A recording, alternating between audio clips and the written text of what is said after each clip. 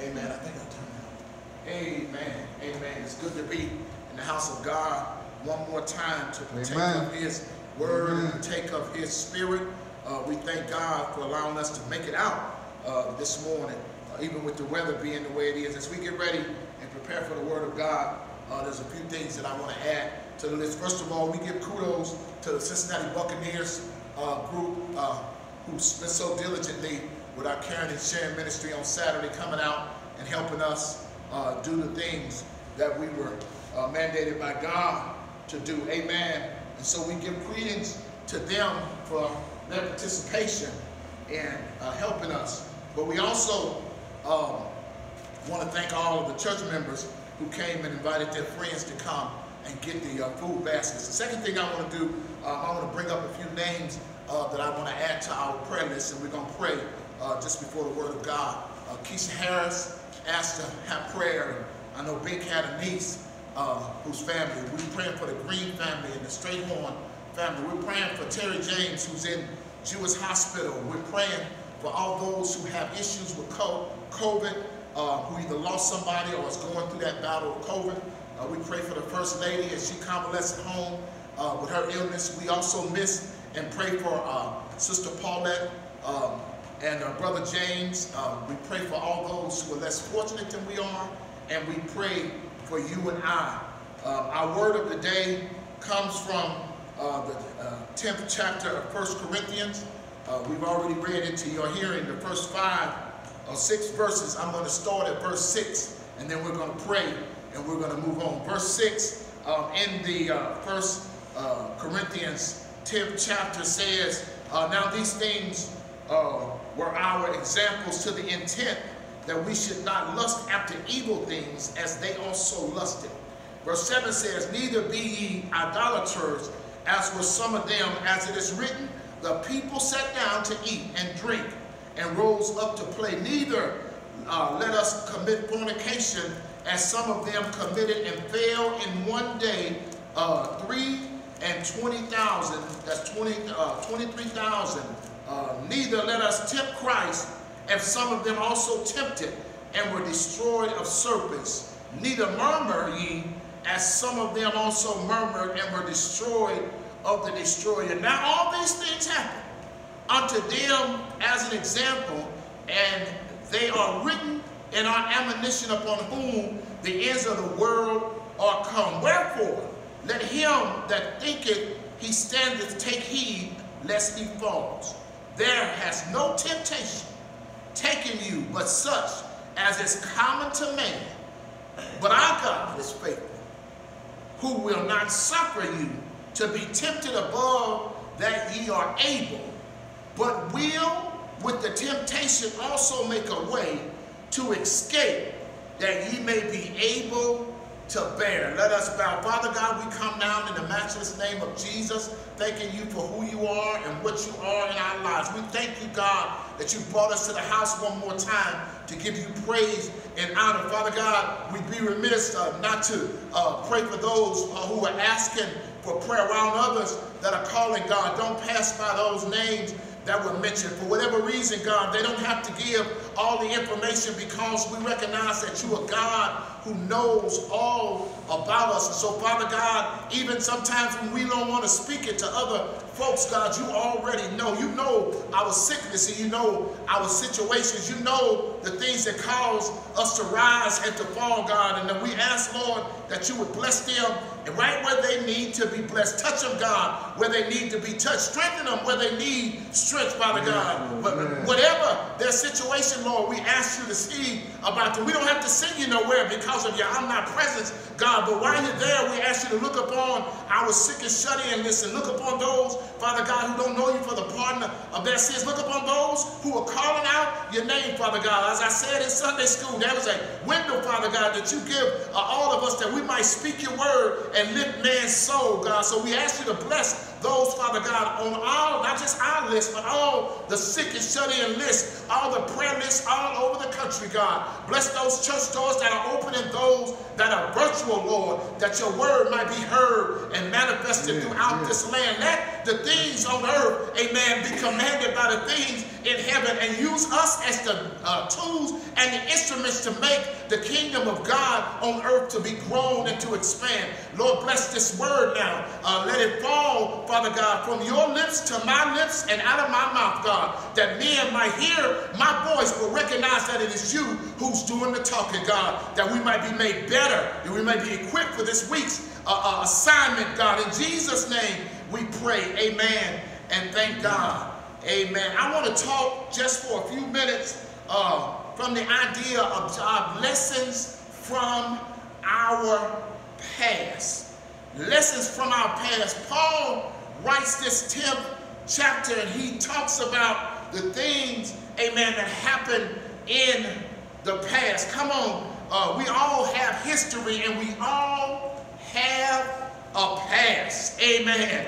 Some of our past may not be as great as others. Some of our past show, amen, the struggles that we went through and the mischief that we got ourselves into. But guess what? There isn't a one of us who do not have history in something. I wish I had some help in here, and it's good sometimes to take an honest look at where you come from and things that you've experienced in life, both good and both bad. Sometimes, amen, our bad seems to be the thing that linger, but it's sometimes good to just take a look at your history or where you come from. There's a saying that says those who refuse to learn from our history are destined or doomed to repeat it. Why? Because every history lesson has a lesson in there, not only for what they went through, but to correct some of the things that you go through now. And I said both the things are both good and bad. Our good history is the successes that our family has.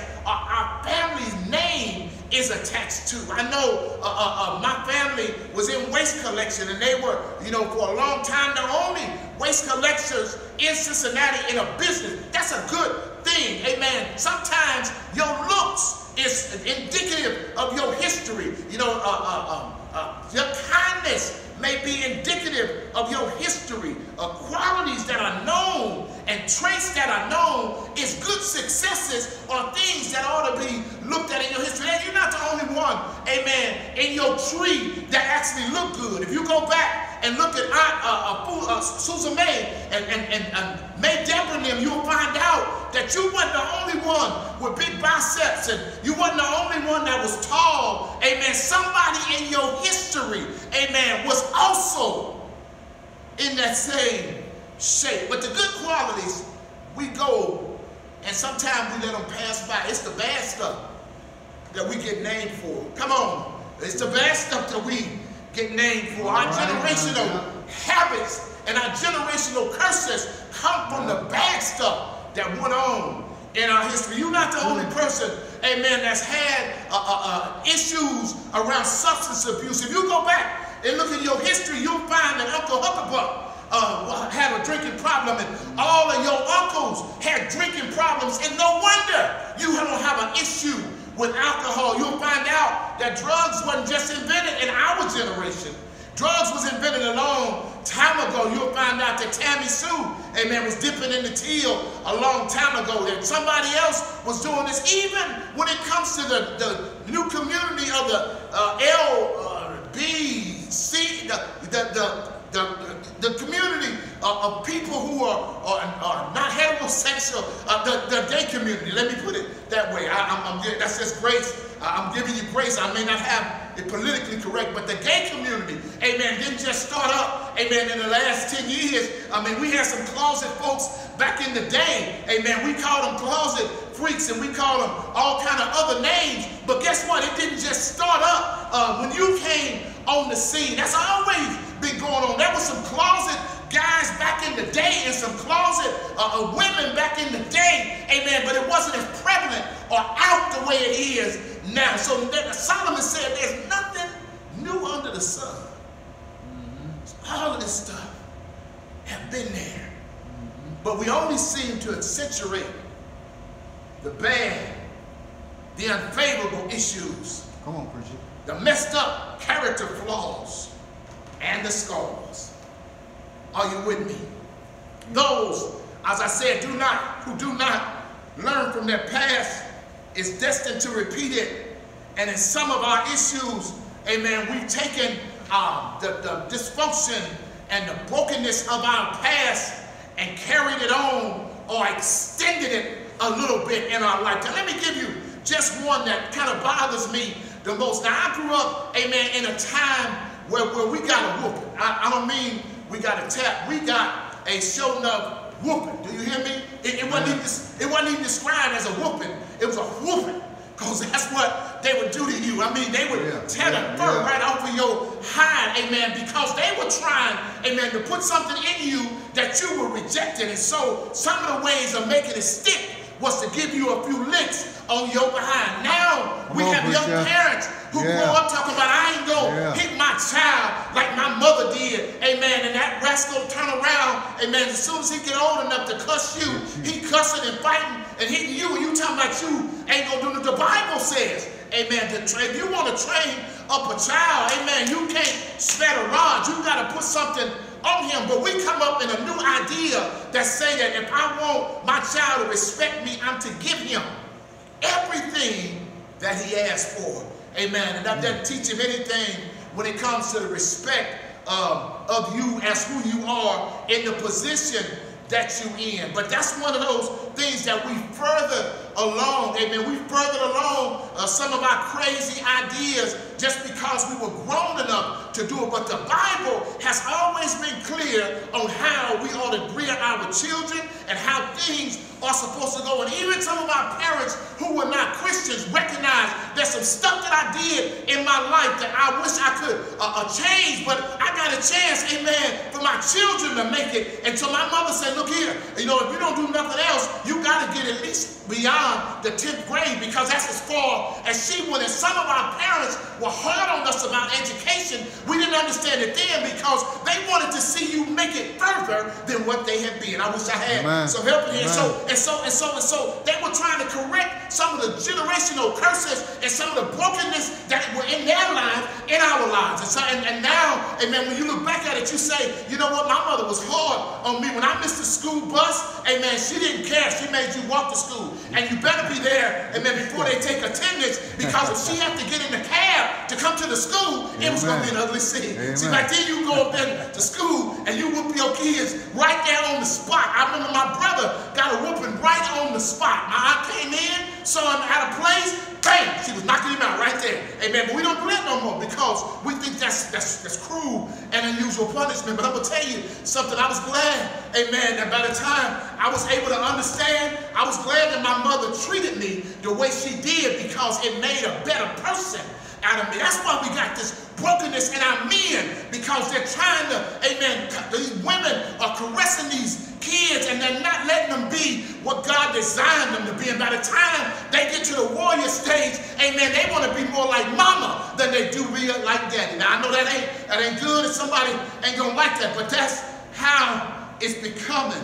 Amen. These appear, amen, to change or alter our future and our children's future. We tend, amen, to cling to the bad, cling to the brokenness, and cling to our scars. Amen. When you weren't the first person, amen, to see, if you could grow up in a home with domestic violence, you weren't the first person to see your parents, amen, physically fight it out. But no matter what you think about what happened, it has messed you up. It has altered you. It has changed you on the inside. If you grew up in a home where there was no father, guess what? A lot of us came out of it saying, I'm going to be there for that child, amen, regardless of what happened. Why?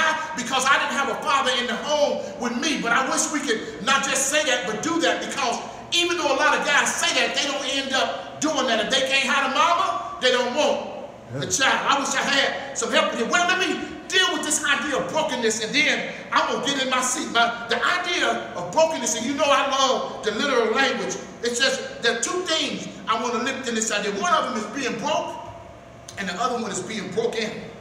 The word broke comes from an old use of the word break, meaning to impoverish, and it connotes connotes helplessness, disgraceful, or embarrassment.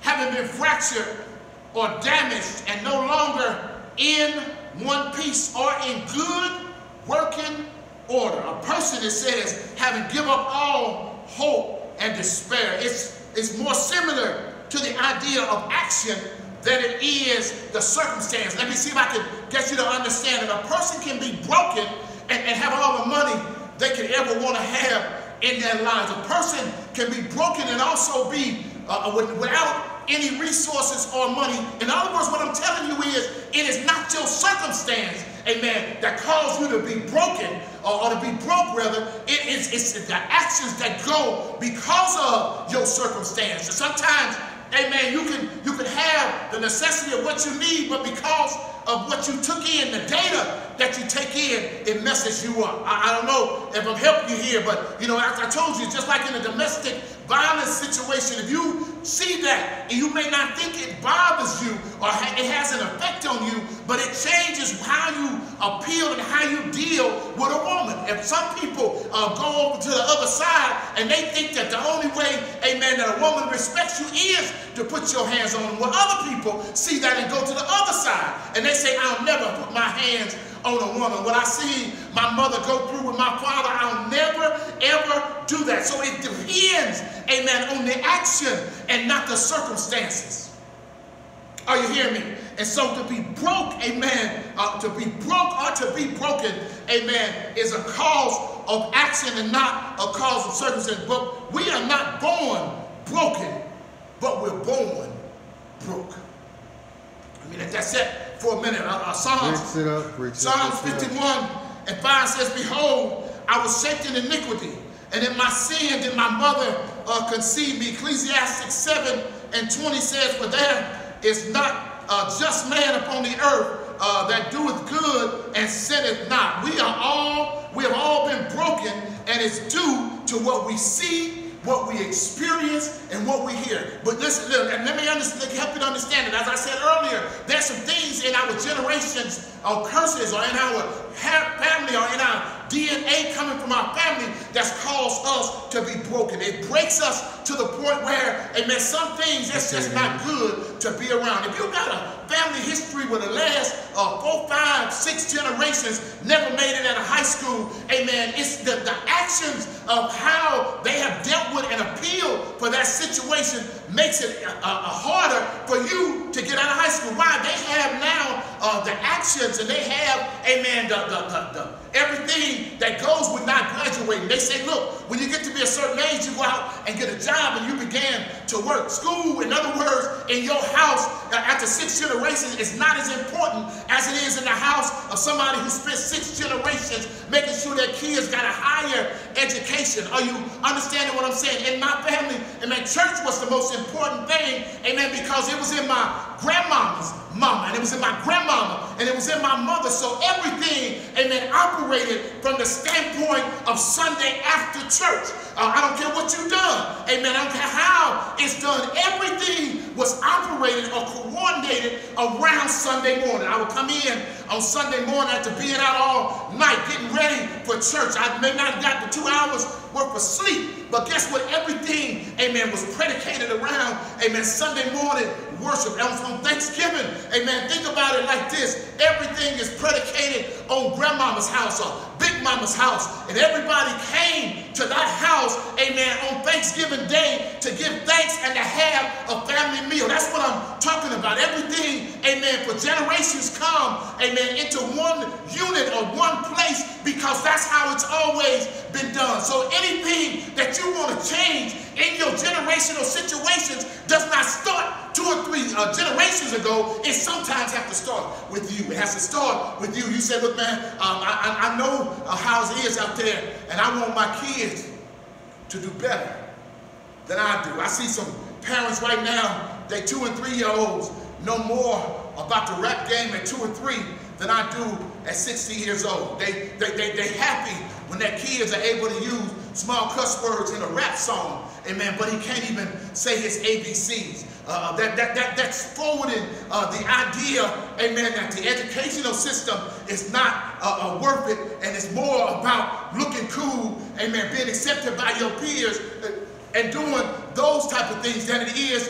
doing things that are godly. Our homes are messed up because the center of our home is no longer Christ Jesus. It's everything else but him. It's everything else except him. And we do more, amen, for the club scene and for that scene that's away from God, amen, than it is anything else. Glamour has become a big thing. Look on Facebook. You got women on there, amen, all showing their nails, showing their lipstick, and showing their dress up, and showing everything. That's very seldom do you ever hear them talk about Christ, amen, or what God has done for them. Why? Because the center of their life and their heart, amen, God is nowhere in the picture. It was said that some years, I think back in the 60s, out of the most powerful leaders in the country, there were preachers all the way in the list of the top 50 most influential men, influential blacks in America. Most of them